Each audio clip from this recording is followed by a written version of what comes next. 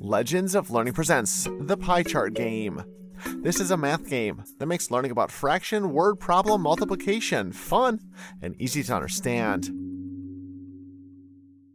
In this informative instructional game, learn and visually understand how fractions are represented through real-world situations in this fun and engaging game.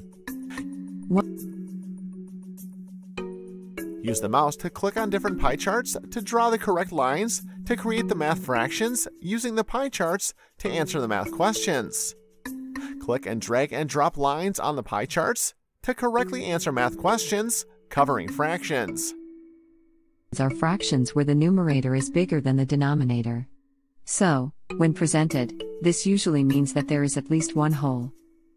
As you progress, the math questions will become more difficult to solve. Complete all the levels to win the game.